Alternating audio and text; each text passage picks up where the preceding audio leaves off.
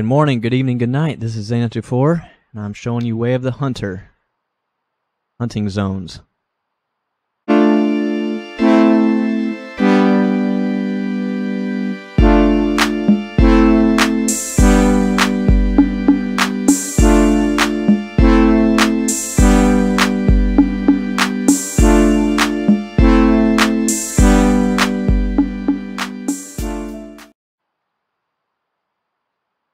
Alright, so in Way of the Hunter, there's different animals, and in each animal, let's just say, we'll say this whitetail right here, or mule deer, sorry.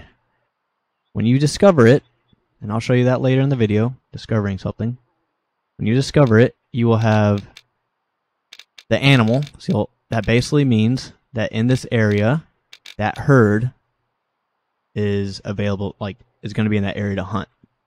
Now, doesn't mean it's going to be right there. It just means that's the general location. Each animal is going to have 2 eating, which is this, 2 drinking, this, and 2 sleeping zones. Each herd. When that happens, when you locate them, so for this mule deer pack or herd, I have not found the other 2. So basically, there's going to be one that's often eaten at, and they're usually kind of big areas. There's not, depending on the animal. And there's going to be less frequent. So frequently eaten at and less frequently eaten at. There's also sleeping and drinking. So how that works is they will go to the one that's not eaten at as often, but it's only going to happen every once in a while. Probably 8 to 9 times out of time, they're going to go to the most often drinking, sleeping, and eating zone in the time period that they would do that for that breed of animal. So, the only reason they will change areas is if your hunting pressure is really high. So if they are at their eating area and you kill them, the next time that they go eat, let's say there's an eating area, we'll just say there's one right here. It probably is somewhere right here, but we'll just say there's one right here.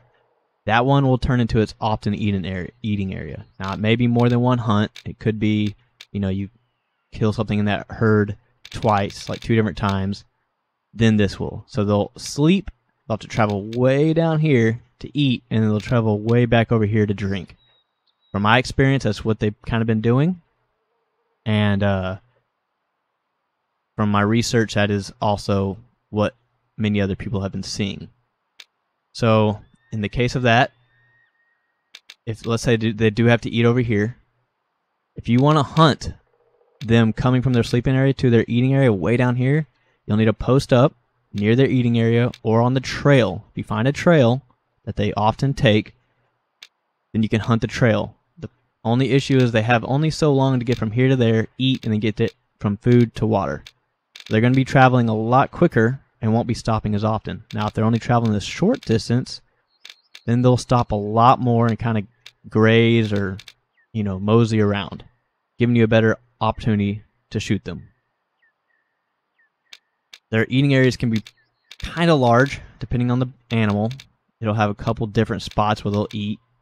And so you may not, depending on where you're at, this area is really open, but depending on where you're at, you may not be able to see every eating spot from one location. In the case of this, I'm right here. There's a trail right here with tracks. So I'll show you what tracks are. But if you're going to follow the tracks or hunt the path that they walk.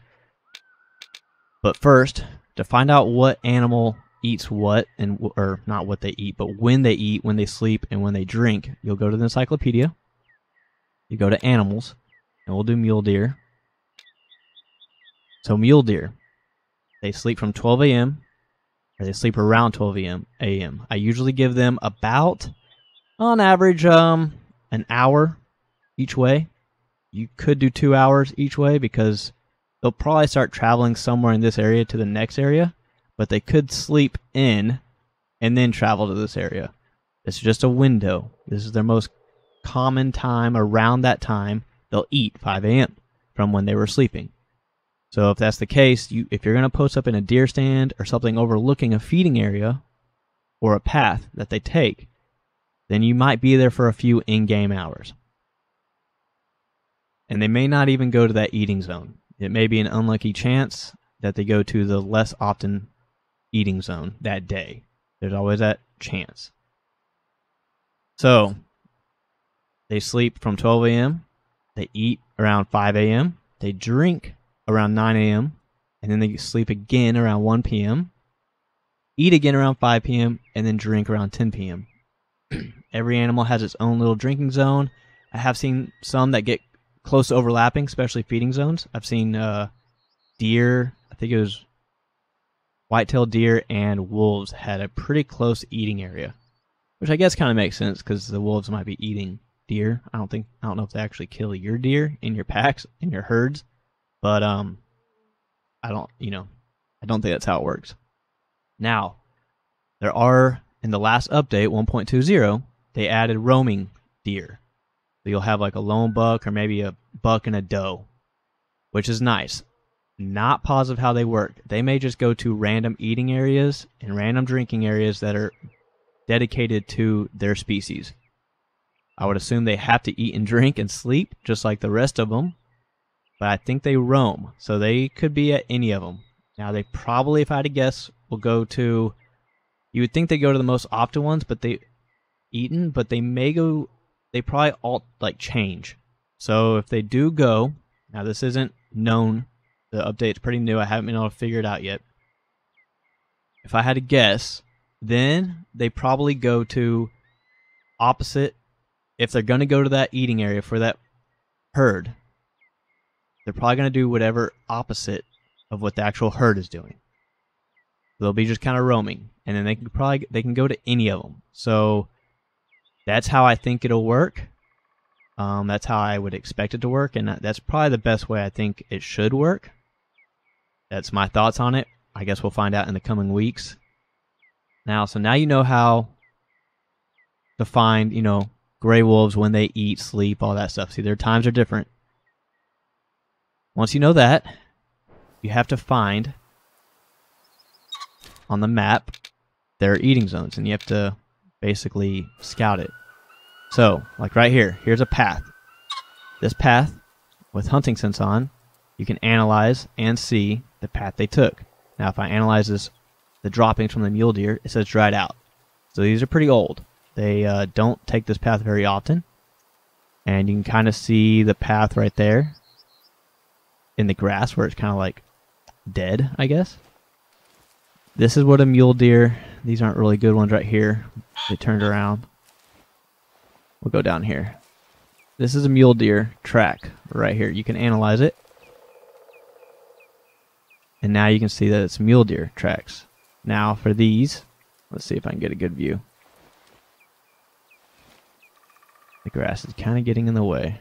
See if I can find it. Here's a lot of tracks. So, this is what mule deer tracks look like. Now, all tracks are going to look different, depending on the animal, obviously. But for mule deer, they have like dew claws or like a little hoof in the back of their foot. That's where those two little dimples are in the ground. And then the toe kind of curls up like that and gets skinnier. A lot of, I guess, white-tailed deer have the same kind of track. On the game, they don't really show the little dimple. But it kind of is the same pattern. It's a little less defined, so, it's a little harder to tell which way they're going. But once you figure it out, it's not too bad. So it's thicker on the back of the hoof, and then the toe kind of goes up and gets thinner. This deer, or this mule deer, was traveling this direction. It obviously turned around at some point and came back this direction. So this path isn't taken often. I'll show you what a feeding zone looks like. I think there's one up here. Excuse me. I'm pretty sure there's a feeding zone up here for, I don't think it's mule deer. Might be. Like this. This is actually a American badger. See, they got a different print. They kind of overlap a little bit right there, but you can tell this right here is the paw, and there's the little toes, where the claws are. So you can tell it was going in that general direction. Now I want to say I've seen an eating zone over here, which I don't know why it's not marked on the map. Yeah, right here. This might be the same eating zone, like I said, for this. New perk unlocked, fast and loud. So here's the eating zone. You can analyze it. It's pheasant. That's why it's not popping up. I don't have a pheasant chosen. So pheasants eat here often. So there's a very often eating zone. This is going to be their main eating zone. And this is basically where they'll come to eat. Now, it's, like I said, it's not guaranteed they're going to come here, but this is their main eating zone. Now you know about hunting zones, how they work. I appreciate everyone watching. Please hit that subscribe button. Follow me on twitch.tv/Xano24. And I will be making more content for y'all. Have a good morning, good evening, good night, and peace out.